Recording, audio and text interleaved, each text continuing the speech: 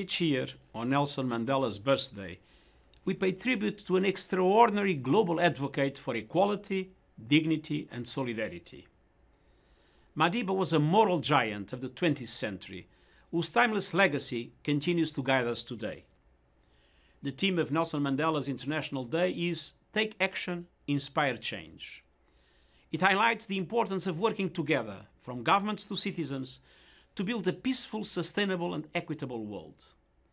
We mark this day at a time when the threat of the COVID-19 pandemic endangers everyone, everywhere, and especially the most vulnerable.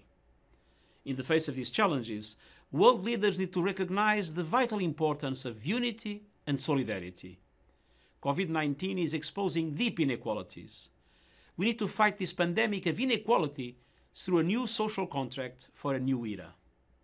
Only together can we fend off the common threat of COVID and recover better.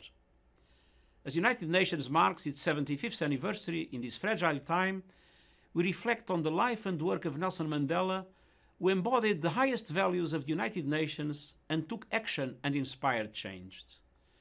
Despite many years as a prisoner of conscience, Madiba retained his dignity and commitment to his ideals.